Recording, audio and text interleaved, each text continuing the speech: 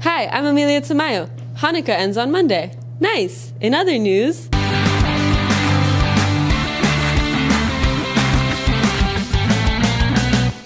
At the start of 2018, President Trump made an order to the CDC that they are not to use certain words in their 2018 budget documents. This list includes 7 banned words: science-based, evidence-based, entitlement, vulnerability, transgender, diversity, and fetus. Now that 2018 is coming to an end, we wanted to know what larger effect 7 banned words would have on the country. We spoke to a professor who specializes in the matter to better understand the situation as it pertains to public life. Subsequent reporting suggests that it's not so clear-cut that this was actually a ban.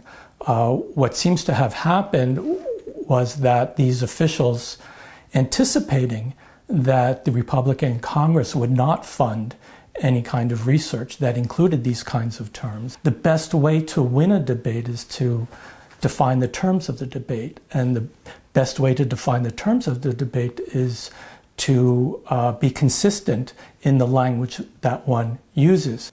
The Obama administration, we see the same thing.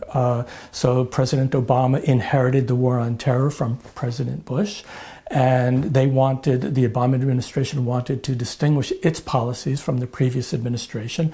So it, for a certain period of time, it did not refer to the war on terror. It referred to it as overseas contingency operations. And so I think we have to see these efforts to ban certain terms or to encourage self-censorship with regard to certain terms as part of a broader political strategy. Here, I think it helps to take a historical perspective. There are 3 scholars who recently published a paper.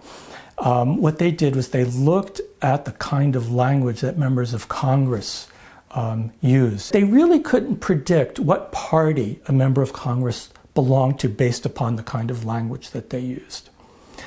Things began to change dramatically in 1994, and by 2016, they could predict with something like 80% of the time they could predict what party a member of Congress belonged to by the particular terms and phrases that they used. And this corresponds with the rise of wordsmithing. We stop listening to what politicians have to say because they all start sounding alike. Everybody in the Republican Party starts sounding alike. Everybody in the Democratic Party starts sounding alike. And one of the things that's very distinctive about Donald Trump is that he has found a way to cut through that clutter. And for better or worse, he's been tremendously effective at that. So, the rise of wordsmithing and this use of very generic language by both parties has led to the kind of politics that we see today in 2018. Thanks for watching, and happy Hanukkah! Make sure you get some presents for all your Jewish friends and family.